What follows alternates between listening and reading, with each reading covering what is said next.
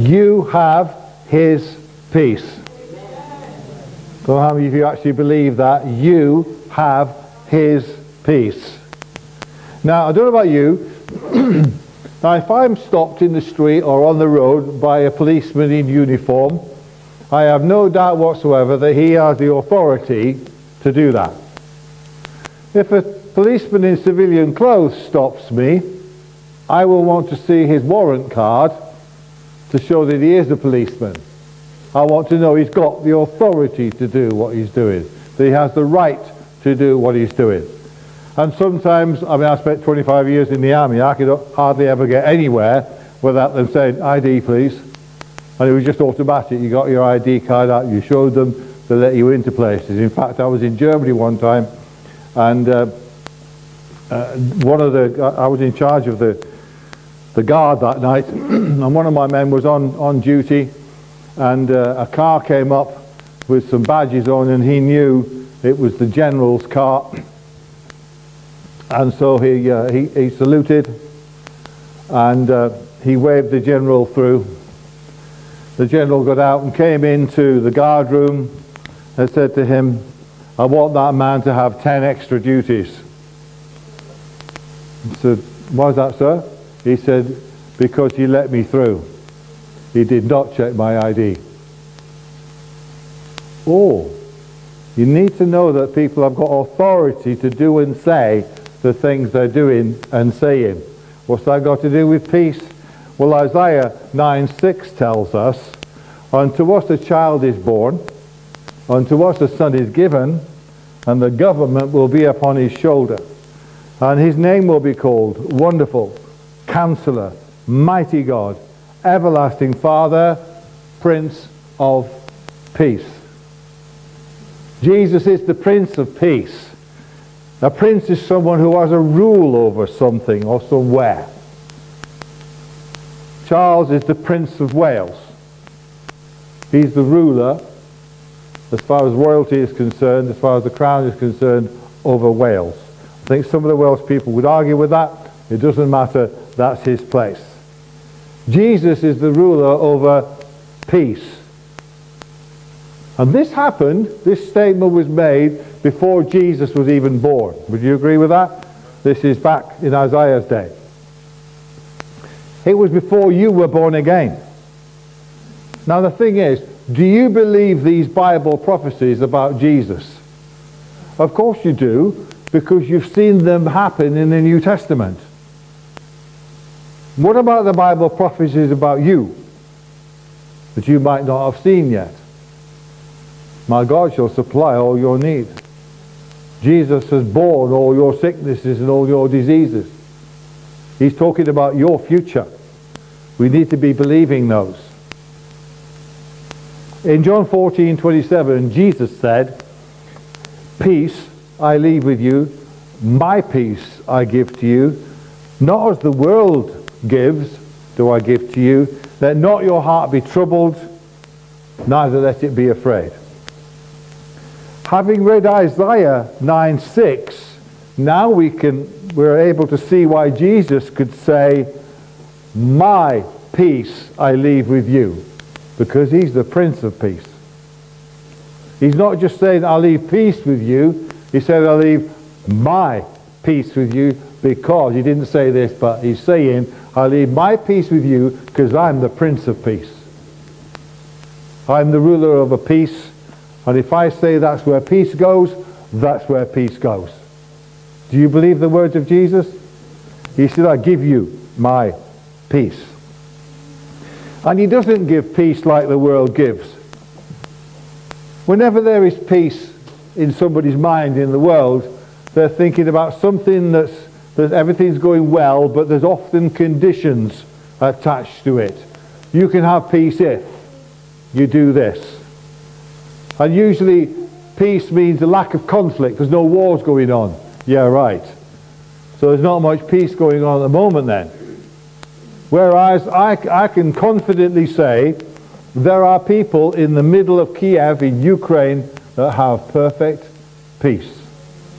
Because they know their Jesus has given peace to them. What's all going on around them isn't peaceful. But that's not what Jesus is talking about. He's not saying, I'll give you the world's peace, I'll give you my peace, he said. How do you define peace?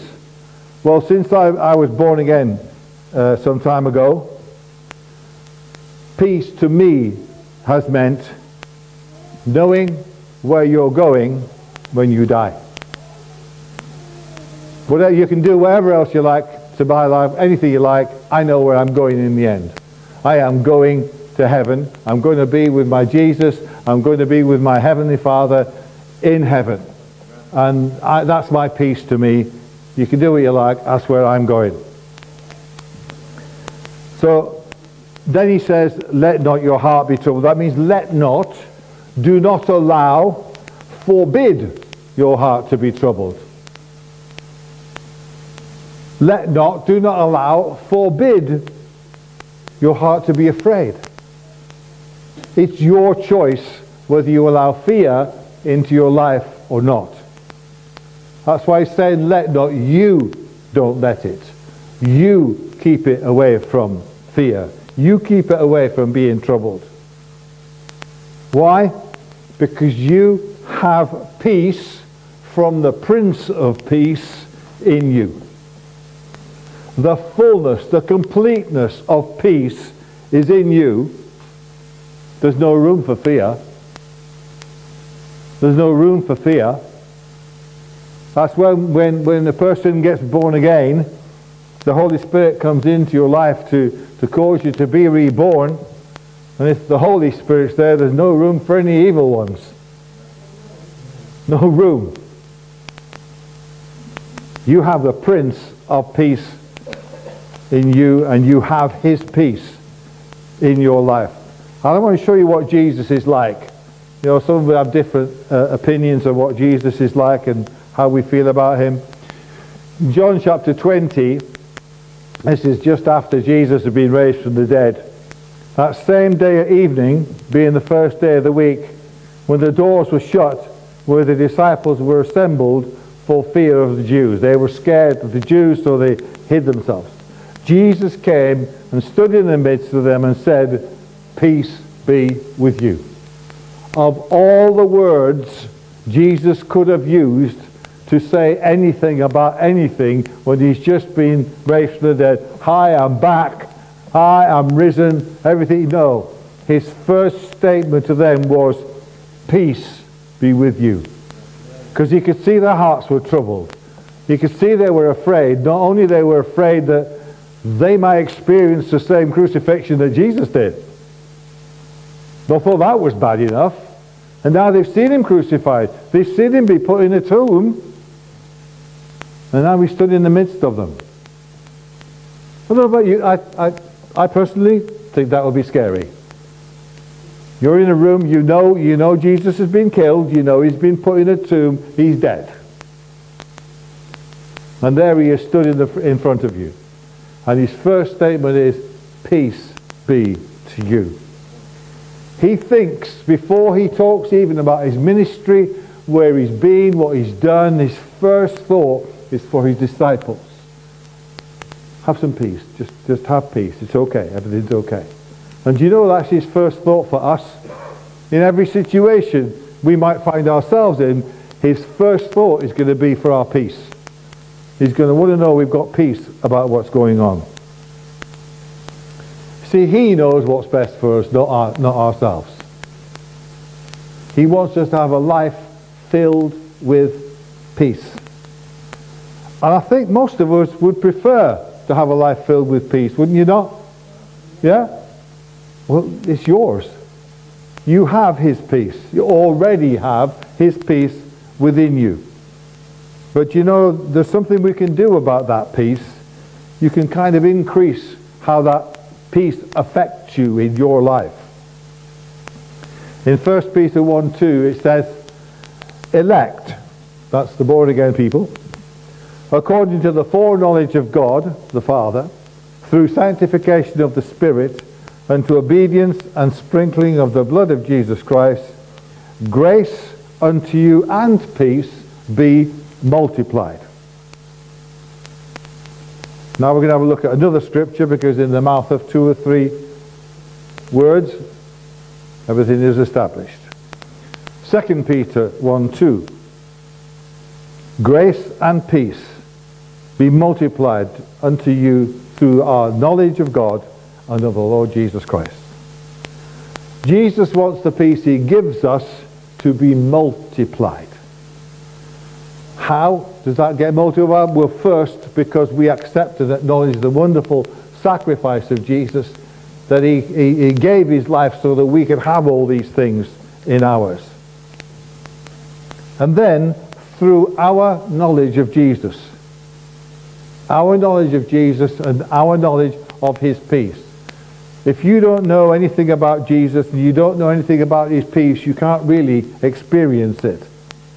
If you'd never been told and never read that Jesus Christ heals people, you wouldn't be looking for healing from him, would you? Why would you? And with his peace, if you don't know enough about the peace of God that passes all understanding, that keeps and guards your hearts and minds, if you don't know enough about that, you won't receive it so well, and it won't be multiplied so much in your lives. See, Jesus does not just want to add peace to our lives. He wants to multiply it. He wants to multiply it. Now, which would you rather have when it comes to money, say? 10 plus 10 or 10 times 10? You'd rather have 10 times 10, wouldn't you? Because it's multiplied. He wants your peace multiplied. So you have to do something about that. Your peace is multiplied through the knowledge of God and our Lord Jesus Christ. Get to know more about him, God the Father, and him, Lord Jesus Christ, and your peace will expand. There'll be more peace in your life. Amen? Now, some of you, and I'm not going to point anybody out or talk to anybody or even look at anybody at the moment, I know who the worriers are amongst you, because I hear you speak. Philippians 4:6 says, be anxious for nothing. Don't worry about anything, but in everything by prayer and supplication with thanksgiving, let your requests be made known to God. And the peace of God, which surpasses all understanding, will guard your hearts and minds through Jesus Christ. When the Bible says, be anxious for nothing, or to rephrase it as some other translations put it, don't worry about anything, I don't know if you're aware, that's a commandment. When he says, don't worry, he's not saying, I suggest you don't worry. Maybe it'd be a good idea if you didn't worry. No, he's saying, don't worry. I am telling you, don't do it. That's a commandment. And when we take that commandment on board and stop worrying about stuff, there's got to be a replacement. There's got to be another way of doing it if you're not worrying about everything. But in everything, by prayer and supplication, with thanksgiving, always, let your requests be made known to God. Instead of worrying about stuff, tell him what you're worrying about and then leave it with him. Leave it there. Don't think about it anymore. You can think about it and say, thank you, I know you've got it. I haven't seen the answer yet, but I know you've got it, it's all sorted. I understand that. Once you've let your request be made known to God, now the peace of God that passes all understanding will keep your hearts and minds. You see, the Greek word for anxious is merimna, which means to separate. How does that work? Worry separates your thoughts from the truth. Worry separates your thoughts from the truth. You start thinking about things and don't check them against the Bible, and you'll end up worrying about stuff. I've known people who get severely worried if they got nothing to worry about. I mean, that's mental, isn't it? Instead, don't worry. Instead, pray. Be thankful. Tell him what you need. Tell him what would be good for you to have in your life that you don't have now. And casting all your cares, all your worries upon him. And don't forget, the Lord showed me some time ago, the word, when you say it says cast, it means hurl. You write it's like writing your worries on an egg, especially one of those that Angela brings. You could write a lot on them. Yeah? And you hurl it at the foot of the cross. Can you take that egg back as a whole egg anymore? No. It's gone. It's smashed to pieces. When you cast your cares on Jesus, they are smashed to bits. You can't have them back. You have to leave them with him now. Now the peace of God keeps your heart and your mind. It guards your heart and your mind. Keeps them from wandering off and being separated. And this happens through Jesus himself. This peace is coming from the Prince of Peace himself.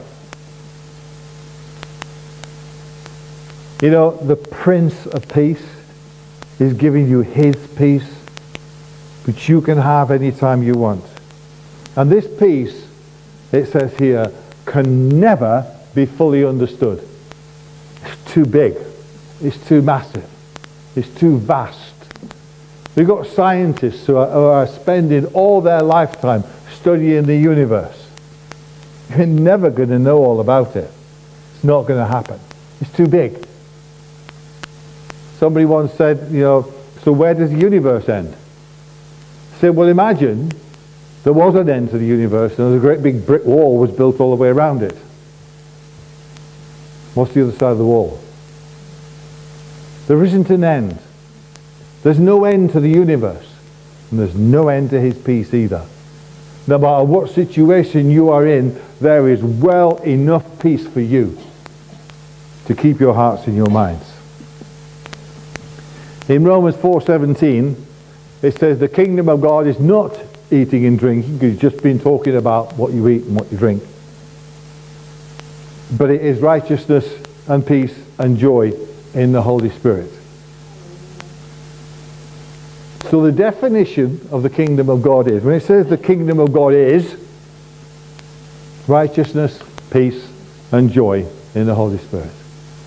When it talks about being born again and giving your life to Jesus, you come into the kingdom of God, that's what you come into. Righteousness, peace and joy.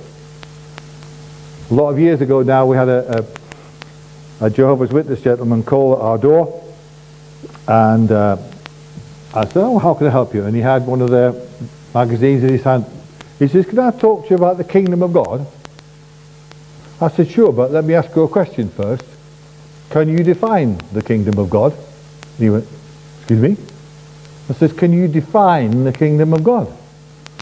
I went, no, not really. I said, well, the Bible says the kingdom of God is righteousness, peace and joy in the Holy Ghost. Are you baptized in the Holy Ghost? Can you pray in tongues? He's running down the street. Because he didn't want to know that, because it's contrary to what he's been taught to say. They preach the kingdom, but they don't know what the kingdom is. A lot of people talk about the kingdom in their churches. They don't know this. The kingdom of God is righteousness and peace and joy in the Holy Ghost. Three things. A third of the kingdom of God is peace. A third of the kingdom of God is righteousness, which is our right standing with God. Because of the sacrifice of Jesus, he bought and paid for our sins, so we can now come boldly to his throne of grace. That's our righteousness. And a third of the kingdom of God is joy. Tell your face that. It's joy. Righteousness, peace and joy. That's the kingdom of God. I didn't see any troubles in there, any worries and cares in there. Didn't see any sickness or disease. Didn't see any lack. Just righteousness, peace and joy. Hallelujah. If you've got righteousness and peace and joy, everything else is already taken care of. Keeps us, the Holy Spirit, through the Holy Spirit. He lives in us and keeps us peaceful when we let him. Let me finish this scripture here in John 16:33. These things I have spoken to you, that in me you might have peace. in the world you'll have tribulation, but be of good cheer. I have overcome the world. But I want to see this. I don't know if any of you ever read the Passion Translation, but this is the Passion Translation of that verse. Wrong one. And everything I have taught you is so that the peace which is in me will be in you. I will give you great confidence as you rest in me. For in this unbelieving world you will experience trouble and sorrows, but you must be courageous, for I have conquered the world. Everything about the world has been defeated by Jesus, if we let that truth settle into our hearts. As was said earlier, yes, troubles may come, but they can't stay, because no weapon formed against you can prosper. Jesus didn't say you won't have trouble. What he did say is you'll have peace. There will be peace at all times in your heart. When the troubles come and you've got peace in your heart, you just go, it's okay, it'll all disappear in a minute. I'm not going to worry about it. It'll all be gone soon. Can't stay, because Jesus has given me his peace. And that's where we're at the moment. Do you like having God's peace in your life? Can you imagine Jesus being anything except peaceful? Can you imagine that? Can you imagine Jesus sitting down one day with his disciples? Oh my goodness, I don't know how we're going to manage this. Where are we going to get all this food from to feed this lot? I don't know. Look, God, the boat's gone out. How am I going to get to that boat now? I don't know. No, he didn't worry about anything. He fed the 5,000, he fed the 5,000 and God multiplied it for him. And if the boat had already gone, he just walked across the water. Nothing fazed him, nothing at all. You have that kind of peace in you. I wouldn't try it on the sea. That bit I wouldn't try. But you have that kind of peace in you. When troubles come, and troubles will, you just say, it's okay. Jesus is in charge. He will be sorting this out. I'll let him get on with it. Amen? Now, the thing is, to have this peace, you have to be sure you have Jesus. Would you agree with that? It's that several times he says you can have my peace, but you have to have knowledge of him. You have to know him. He has to be in part of your life. So, can I make a suggestion right now that I'm going to put a prayer up there, a salvation prayer, and I'd like us all to say this prayer together. And if it's the first time you ever say it, you've said this kind of prayer, please talk to me afterwards, okay? So let's just say this together and let Jesus come into our lives. Amen? Heavenly Father, I thank you for Jesus, that he went to the cross and died in my place. I repent of my sin and I receive you, Jesus, as my Savior. Thank you for forgiving me and taking me out of the world and receiving me into your kingdom. Come into my life today so I can be born again. Fill me with your love and help me to follow you. Thank you. In Jesus' name, amen. Amen. Now, as I said, if that's the first time you've ever prayed that kind of prayer, come and talk to me afterwards and we'll do a little more prayer. Father, I thank you today for your blessing on our lives, your peace that keeps our hearts and minds, and I thank you your peace will continue to bless us throughout this day and the rest of our lives, because your Bible said so. In Jesus' name. Amen. Amen. Thank you, Jesus. Hallelujah.